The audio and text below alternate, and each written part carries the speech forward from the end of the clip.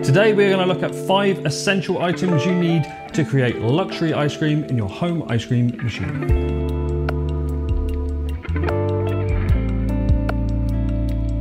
Yeah, so ice cream is all about science. It's not just to throw this and that into a pot and hope for the best. But there are some things that you should have at home in your kitchen, in your pantry, wherever it might be, to really help you create the best ice cream you can. So today, let's go through those 5 essential items that you need. The first one is skimmed milk powder.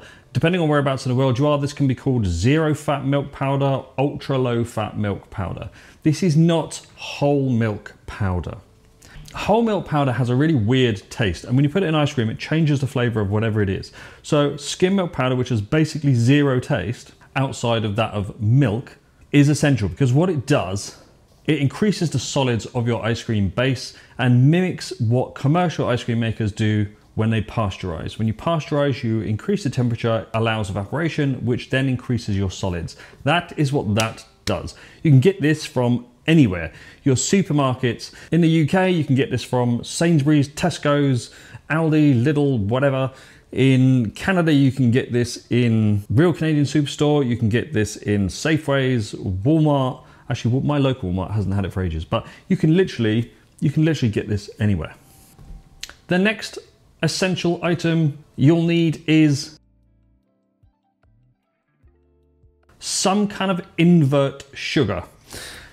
Now that could either be corn syrup. If you're one of those people that hates using corn syrup, then you can get straight glucose syrup. You could use honey, you could use maple syrup, or designated invert sugar.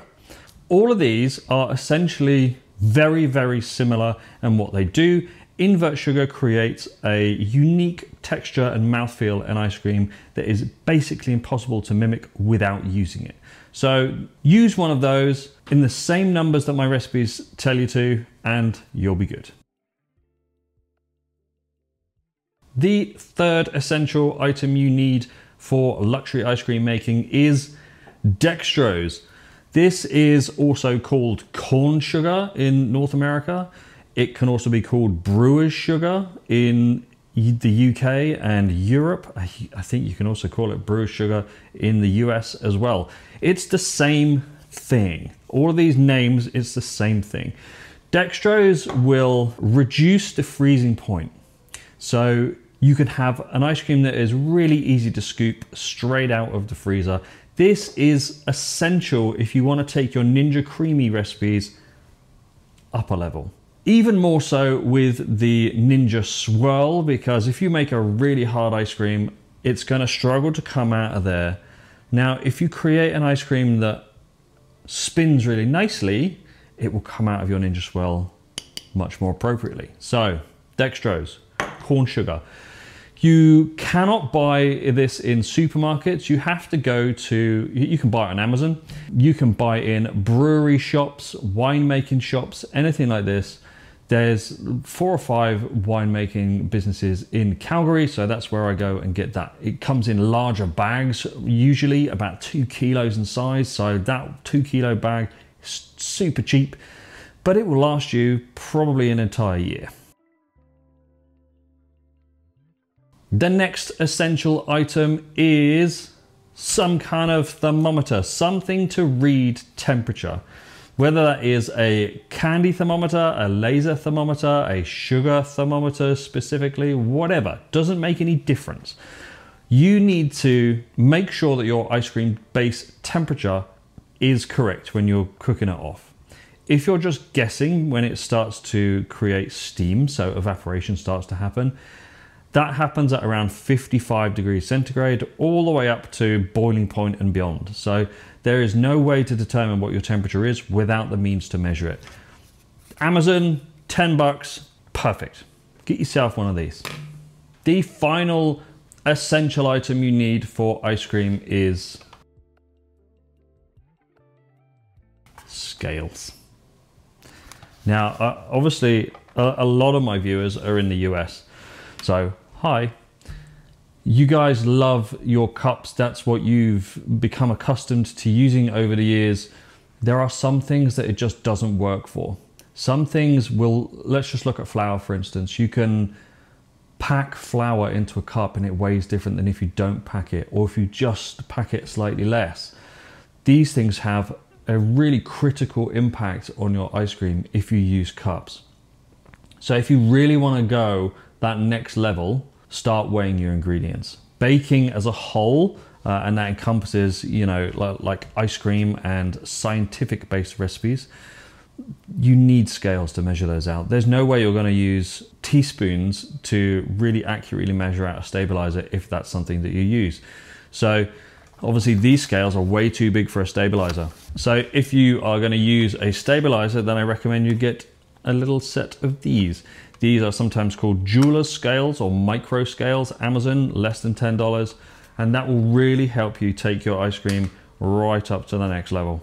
The final thing, this isn't essential, this is a special mention, is stabilizers.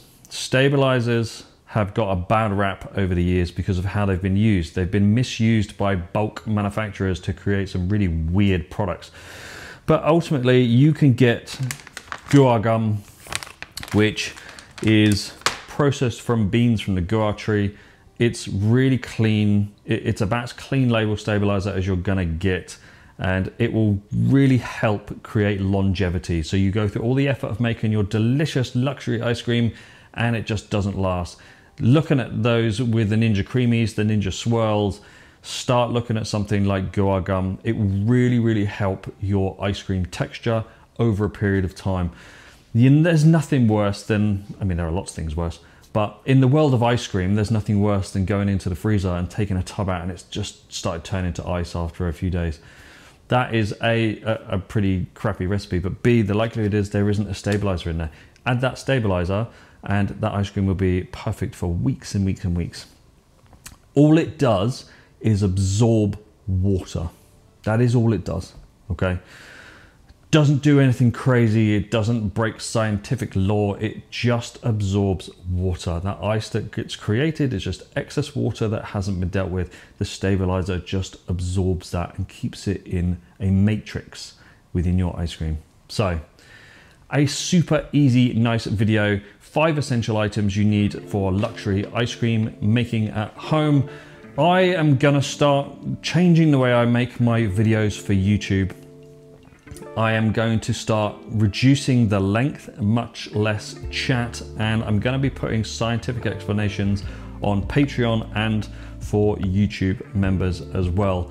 So if you're interested in the science of ice cream, become a YouTube member or head over to Patreon. There are links in the description. There are links at the end of the video, and you can ask me any questions you have related to my YouTube videos. But other than that, I will see you next week when we get back to making ice cream.